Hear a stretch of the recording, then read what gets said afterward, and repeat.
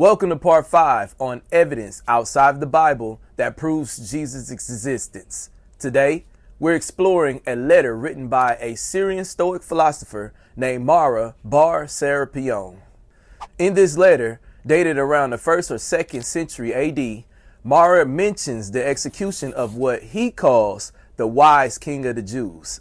Many scholars believe this to be a reference to Jesus Christ. Mara talks about how societies suffer after killing their wise leaders. He compares the deaths of Socrates in Greece and the wise king of the Jews, saying that this king's death led to the downfall of their kingdom. This letter is important because it's one of the earliest mentions of Jesus by someone who wasn't a Christian, showing that his life and death were noted outside of the Bible. Thank you guys for watching.